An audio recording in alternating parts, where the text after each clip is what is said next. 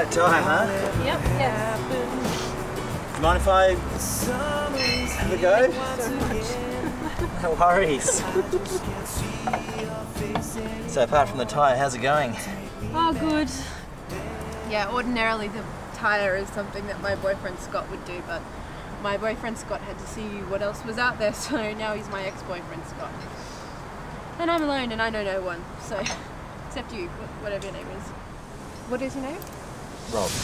Suddenly I wouldn't mind sharing a cup of coffee, if you'll get it of course, with this beautiful assistant. Oh! I prefer secretary. Really?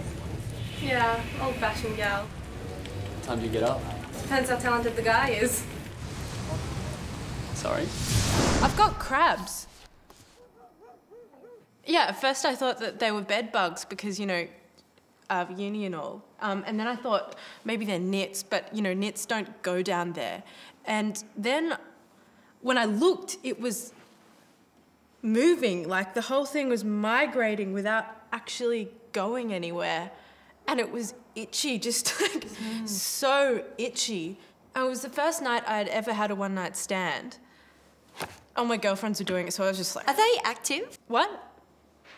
Oh, yeah. But I've got a prescription and everything. But I just thought that before I do that, I'd make an installation out of them. Just ask him yes or no questions. Is he having fun? Yes. Does he think Kelly is cute? Yes. He's actually wondering why you're going out with him. That's not a yes or no question. And now he's wondering what the catch is with you. Oh, great.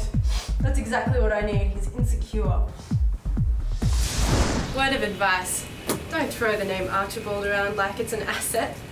With your father's legacy to overcome, your oh so pretty face, and your occasional hobby of taking dips in the steno pool, you're going to need all the help you can get to be taken seriously in this life. Oh, and if by some miracle you do end up getting this job, make no mistake, you'll be getting me coffee.